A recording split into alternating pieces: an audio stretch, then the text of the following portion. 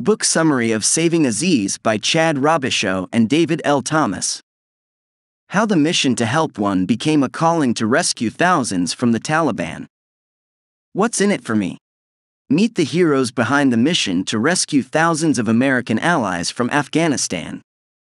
How have I not heard of this story before? This is what you'll be thinking after listening to this audiobook. When America announced its withdrawal from Afghanistan, former U.S. Marine Chad Robichaux just wanted to get his former brother-in-arms safely out of the country.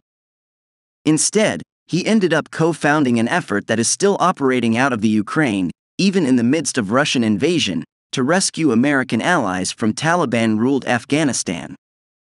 In the book summary ahead, you'll meet two heroes on opposite sides of the world whose friendship was the impetus for saving the lives of so many. Have your faith in humanity restored by this story of courage and compassion triumphing, even in the most horrific circumstances. Every story has a hero. This one has many.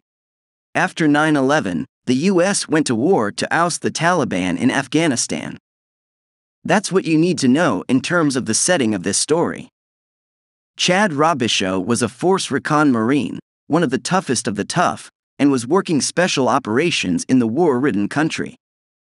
Aziz was a married, 25-year-old father, already teaching English to his fellow countrymen, when a U.S. Marine recruited him as an interpreter.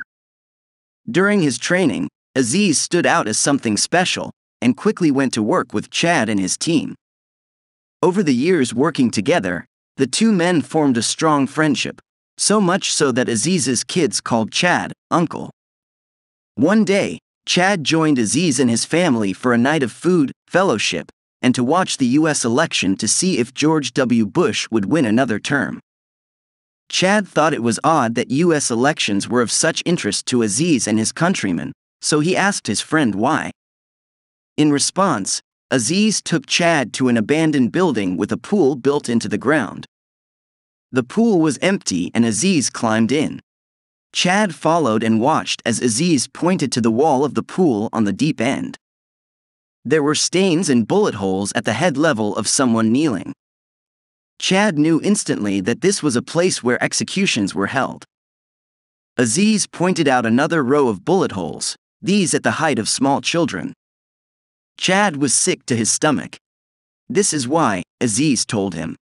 Many Afghan citizens were old enough to remember a time when Afghanistan had experienced a brief period of freedom, an especially liberating time for women in the 1970s. But then war came and out of it rose a new element of ultra-conservative mujahideen, called the Taliban. In the post-9/11 era, Afghan citizens were prepared to fight with their lives to stop the Taliban from taking control, to protect their daughters from being sold off or worse, to prevent their sons from being sent to their deaths. Citizens like Aziz looked to the U.S. for salvation. Chad took the memory of the pool with him into every operation. He understood what was on the line for families like Aziz's, heroes among so many of them. Bravery can arise in anyone. Aziz was so much more than an English teacher and interpreter. Time and again he proved himself a worthy operations man, capable of handling intense situations and possessing an uncanny instinct for trouble. In one instance, Chad had hired a man named Jerry to work out of his office. One day, the Taliban attacked the building next door and blew a hole through the wall of Chad's office. Jerry was there at the time and didn't know what to do. When Chad declared that he was going in to rescue Jerry, Aziz was right by his side without being asked. They went in and Aziz laid down cover fire, while Chad got Jerry out of the building. Aziz could always be counted on to join in the fight and put his life on the line for the team. In another situation, Chad's team was alerted of an opportunity to purchase some artillery.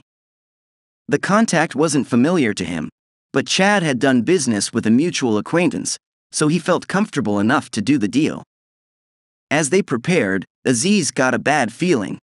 He insisted on taking a couple more men, which turned out to be wise. They went to the meetup location, and Aziz and some of the men positioned themselves as lookouts to watch for anyone approaching. The contact arrived and showed the goods, but he appeared nervous. Sure enough, another vehicle came up to the gate, unannounced and unexpected. Thanks to Aziz, Chad's team had the upper hand, tied up the contact and the new arrivals, grabbed the guns and went home. Aziz was a good man to have around. His instincts and actions saved Chad's life on more than one occasion. Aziz was brave and selfless. That's why the rest of this story exists. Some details are best left unsaid. Chad's goodbye to Aziz had been as casual as they come.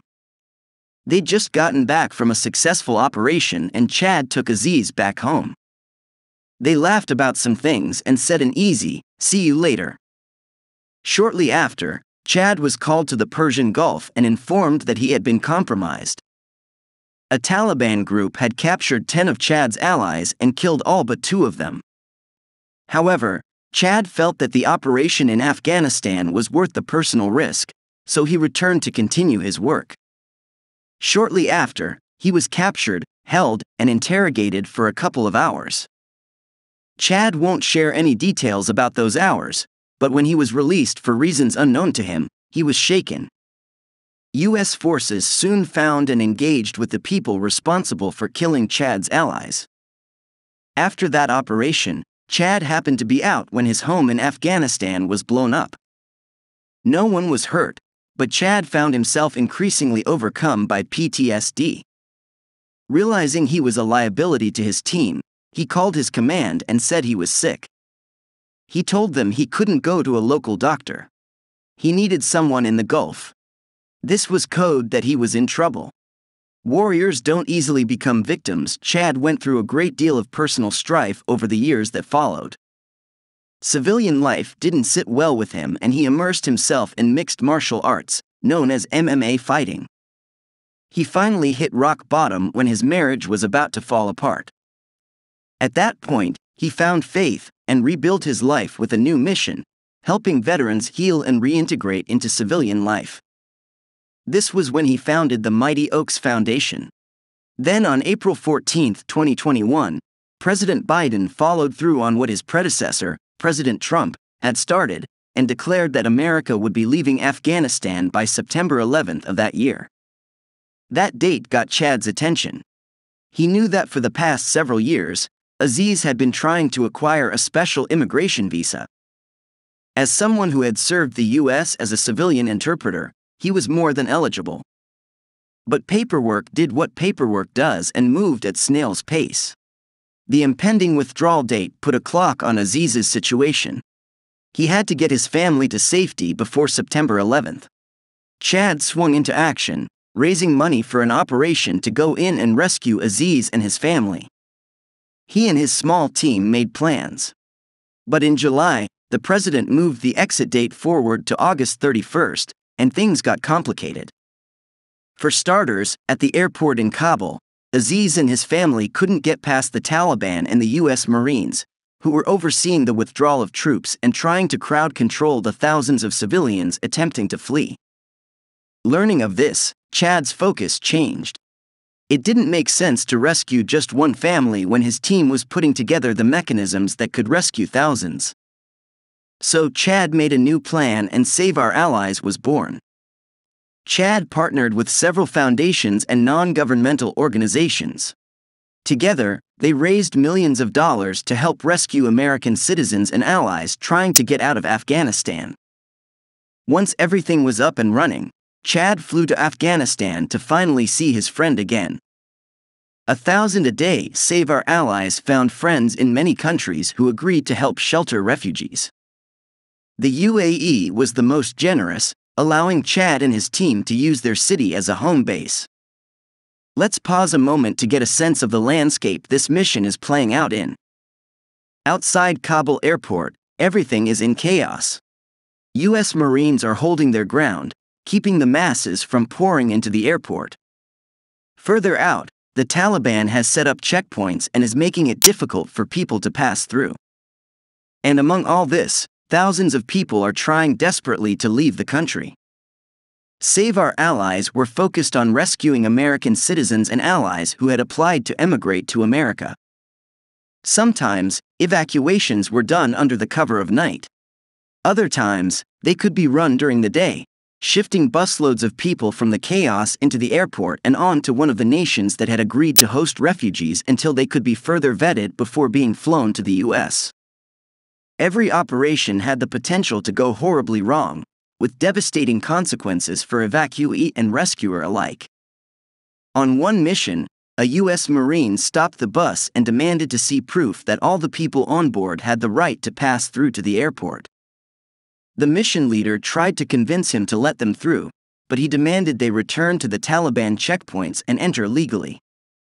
The people on that bus were dispersed, and we don't know if any of them ever made it back. As heartbreaking as that story is, there are stories of success. Chad's team rescued 1,000 people a day. Luckily, Aziz and his family were among them. Friendships forged in fire last forever. 3 days after Chad made it to the UAE to assist in rescue operations, he was finally able to reunite with Aziz. The meeting was emotional. Aziz's children called him Uncle Chad, and the family welcomed him with open arms. The refugees housed in the UAE were given apartments as temporary accommodations, so Aziz and his family were able to host him, as they had back during Chad's time in Afghanistan. But things were chaotic. The housing was great, but there was no system to move people around and reunite them with loved ones. This drove Aziz crazy, and he immediately took charge. He went from refugee to organizer almost immediately, streamlining the process of getting people into their apartments and coordinating interventions to help people find each other. That's just the kind of person Aziz is. He's a leader when the situation needs one. Save Our Allies worked tirelessly to save over 10,000 allies before enemy fire blew up one of the airport gates, killing 13 American service members and 200 other people. This event slowed down, but didn't end, the rescue process. In the time following the American withdrawal date, Save Our Allies has continued to design and implement operations to rescue Afghani allies and any remaining U.S. citizens. Unlike the rescue at the airport, there was no longer an easy way to shuttle people out of the country. Instead, highly planned covert operations take place, saving families one at a time. There are stories we'll likely never hear. Then there are some that are a little more high profile, like when Save Our Allies joined with some other organizations to fly the FIFA women's soccer team to Qatar, and some MMA fighters to Abu Dhabi. Or the time they saved 55 U.S. citizens and flew them straight to New York City. But Save Our Allies' mission doesn't end once someone is rescued. It also helps improve settlement life for refugees, helps allies transition to their new homes, and funds mental health care for those who served in war efforts. Their mission is ongoing, and evacuations from Afghanistan are expected to continue until well into 2024. If two men hadn't built a bond through war that inspired one to leave his comfortable home to rescue the other, the lives of over 17,000 refugees would not be continuing today. Final summary. People are capable of great things in the name of friendship. Chad and Aziz built a forever friendship forged in war. Even after 13 years and a long retirement, Chad was willing to gear up and go in for his friend. Because of the power of that relationship, over 17,000 refugees have been rescued from Afghanistan.